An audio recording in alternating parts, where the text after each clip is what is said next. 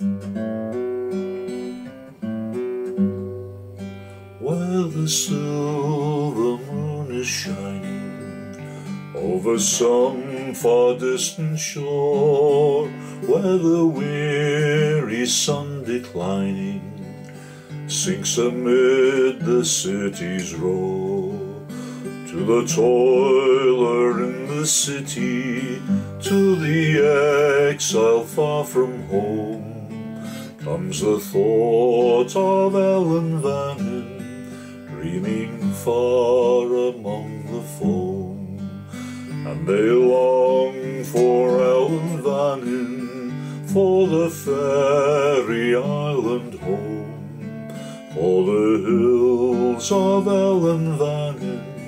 gleaming through their veil of foam. Then beyond the crowded alleys, where the street lets in the sky, shine again the fairy valleys on the toiler's tired eye. Then beyond the lonely mountain, burning shore or snow-clad plain, rise the hills of Ellan Vannin, and the exiles there again, longing still for